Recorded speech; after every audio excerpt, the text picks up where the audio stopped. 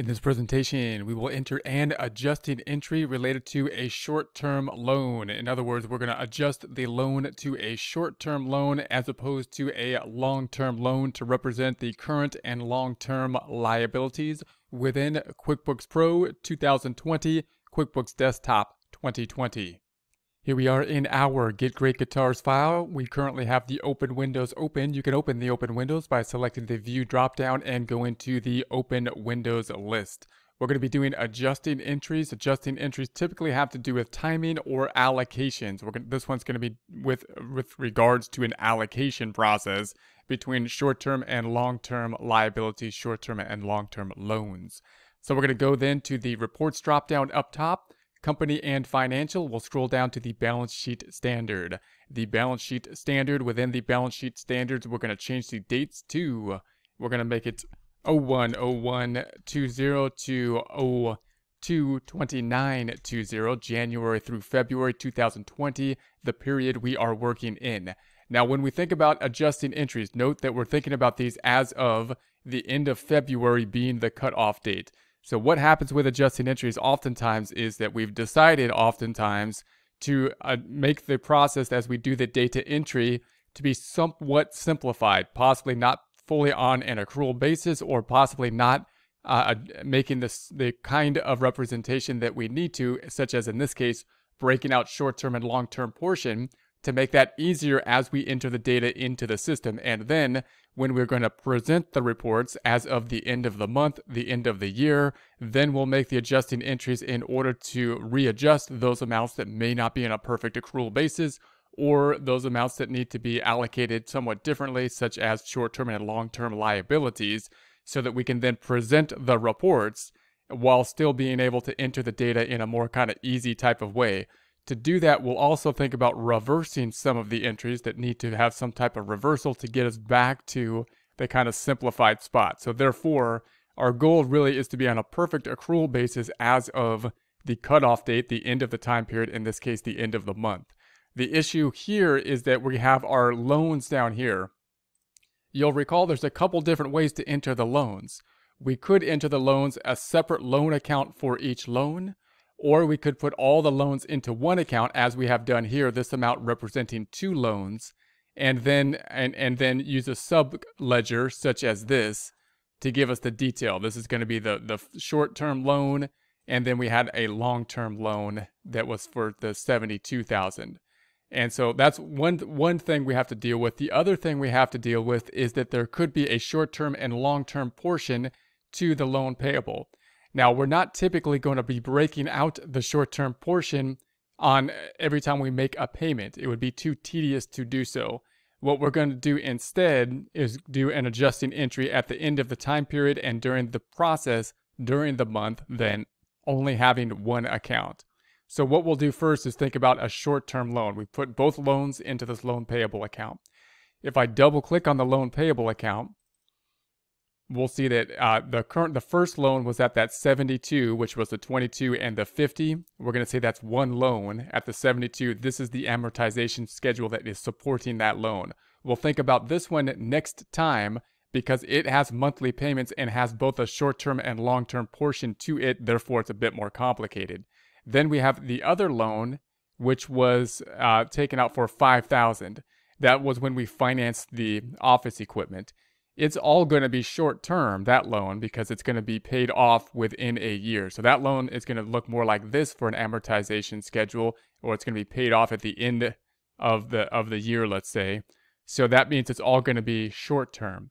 So what we want to do then is reallocate this $5,000 from the long-term or from the loan, the one loan payable we have, which we set up in long-term, allocate that to the short-term portion. So that's what we will do now. Couple ways we could do it. Traditionally, we would do this with a journal entry. We would go to the company, we would go to make journal entry, we would then enter the debits and credits related to it. However, here, we'll try to use the registers when we can, which will in essence be a journal entry as well, and we'll see the journal entry as we do it. And then when we cannot do it, when it's too cumbersome to use the ledgers, then we'll go to the journal entry. Here, we can use a register fairly easily because this account is a balance sheet account, and therefore we can go to the balance sheet account and enter it as a plus and minus or up and down format as opposed to debit and credit format. Let's do that now.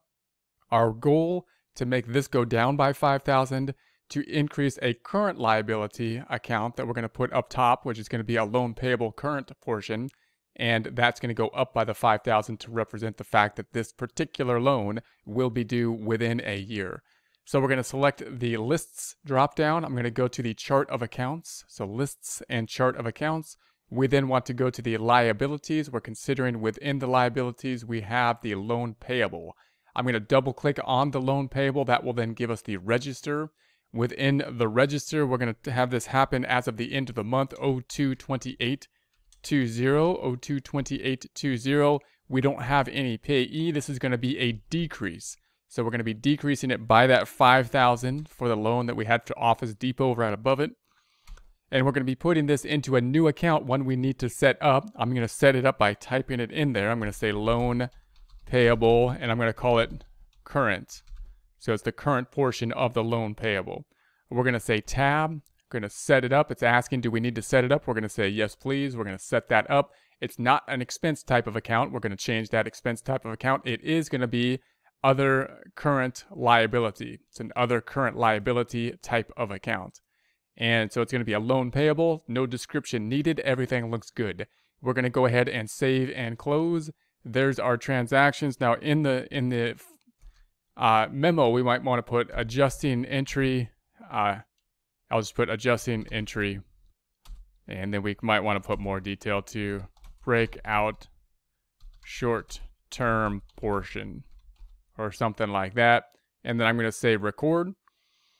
And then let's take a look and see if it does indeed do what we would expect it to do. I'm going to close this back out. You'll note as we did that, it does make a journal entry. That's this reference down here. It's basically QuickBooks sees it as a journal entry, even though it's in the register here. Closing this out, back to the balance sheet. We can see here the 69, and then in the short-term liabilities, we have the loan payable current of the 5,000.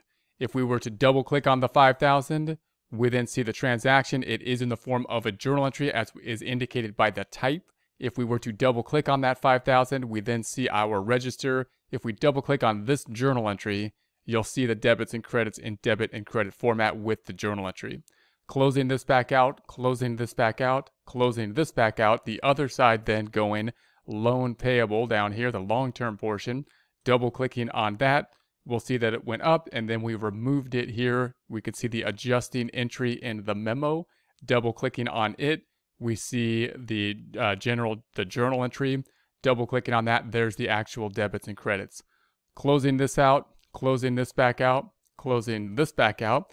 We're going to go back to the trial balance, take a look at where we are at this point, and then we'll move forward from there. So I'm going to go down to the accounting and taxes, trial balance. Let's then see the dates of 01/01 to 20 to 12/31. Oh, let's make it 02/29/20. This is where we stand at this point in time. Check your numbers. If anything's off, you can check the dates to see if it's a date issue, and then you can go in and try to fix any problems for it. If you would like to use the backup files, we will be providing backup files. So if something's wrong, you can always restore the backup file to the current point in the problem you would like to work forward with and move forward from there.